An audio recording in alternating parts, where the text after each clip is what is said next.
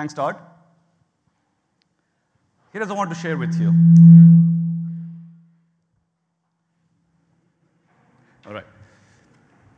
Every photon has a story. Where he was born, who he met, where he is going.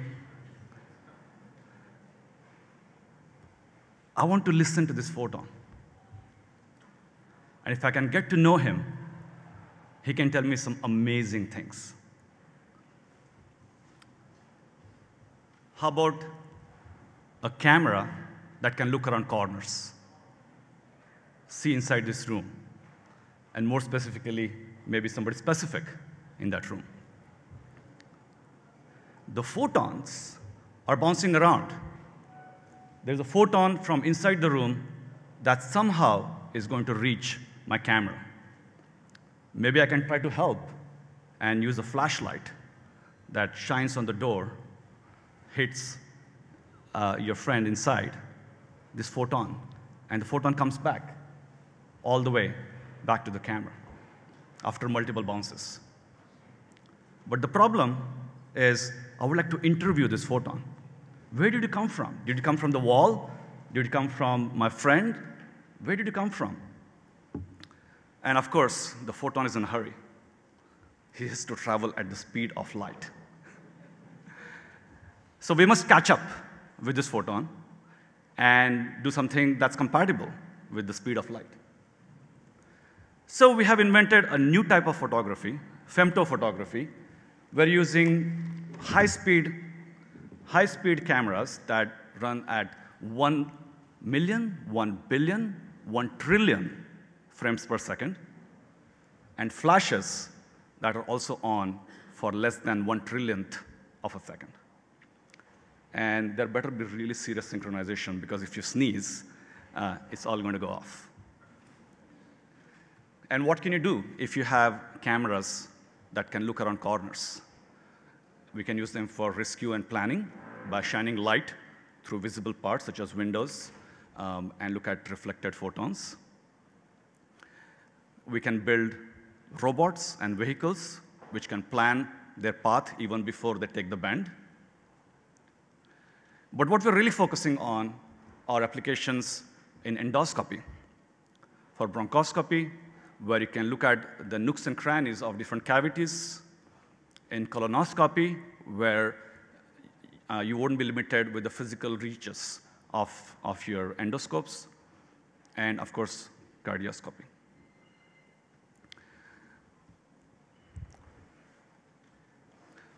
So how do we get there? How do we build these cameras that are running at trillion frames per second? Well, in chemistry, the solution was already available. Back in 1999, there was a Nobel Prize in femtochemistry. So all we're doing is using these femtosecond lasers, and we're using streak cameras that are, again, used in chemistry and high-energy physics to make this happen. But the lasers themselves are only about half watt.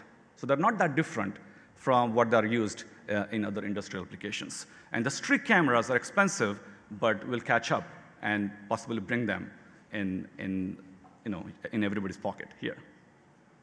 And when we put that together, we have a new form of mathematics that we call transient imaging for photography.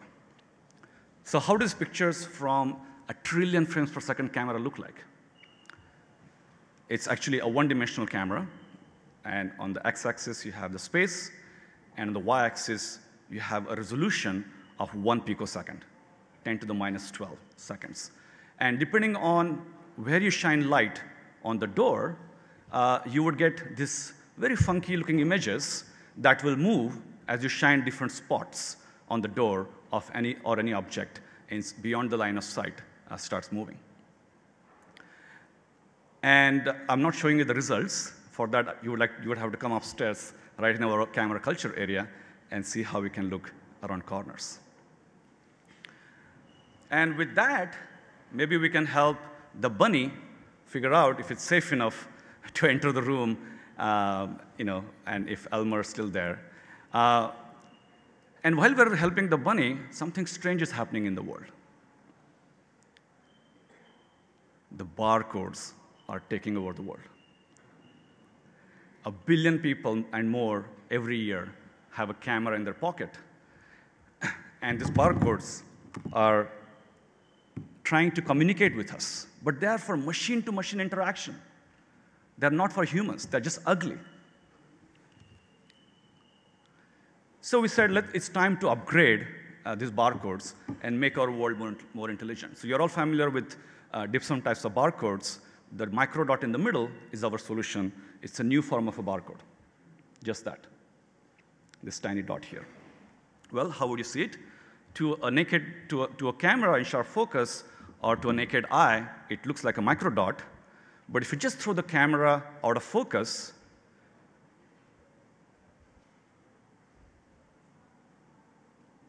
it will reveal the information that's encoded there. So the bokeh, which is typically a circle of confusion in a camera, becomes a circle of information. And here, the information is being encoded in angle rather than in space or wavelength or time. And what you saw, the animation, is not zooming in of the camera. It's an ordinary camera with a sufficiently large aperture and simply going out of focus. Right? So I was very proud of this device. And after we built this, I took it home and I showed it to my wife.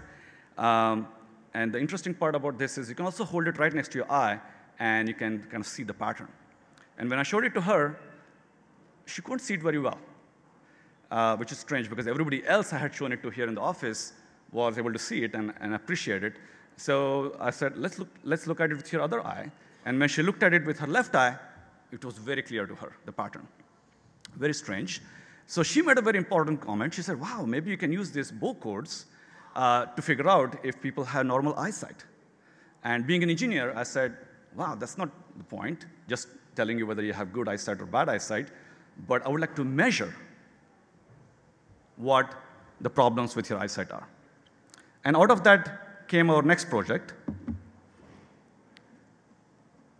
called Netra. And the idea behind Netra is really simple. We have a clip-on eyepiece that goes on top of a cell phone.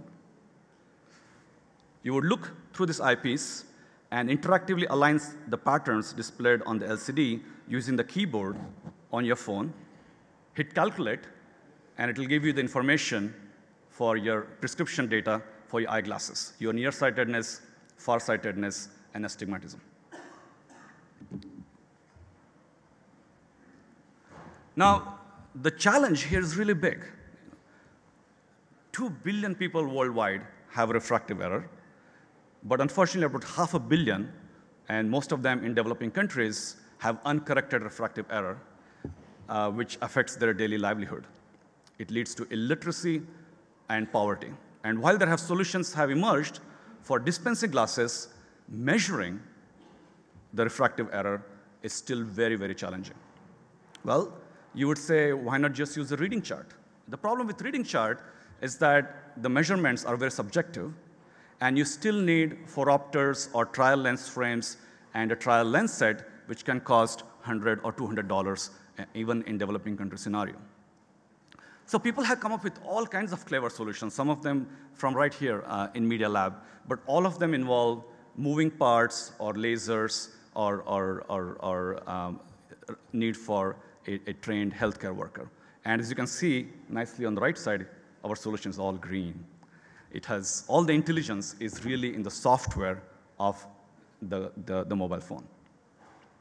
And the principle here is it's not some kind of a reading chart that we are just mapping onto a cell phone. The solution here is very similar to a Schack-Hartmann sensor, a device that you would stick your eye in just before doing your LASIK surgery, so you would get a map, refractive map of your eye. We're doing exactly that, but doing it in the reverse direction, realizing that your cell phone displays now are extremely high resolution. At 300 dpi of current cell phone displays, the pixel pitch is about 30 micrometers, which is half the width of a human hair. And at that resolution of your phone, display of your phone, you can start doing things that are possible with only the highest end scientific instrument.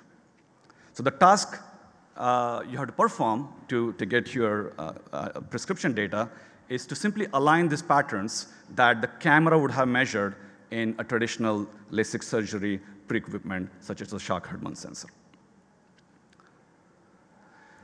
And so this is interesting, right? Because we are all familiar with software app store where we would download applications, but maybe we're entering an era of hardware app store where you would get a $1 or $2 clip-on that goes on top of your phone, and it can be used for monitoring health, for productivity, entertainment, and so on.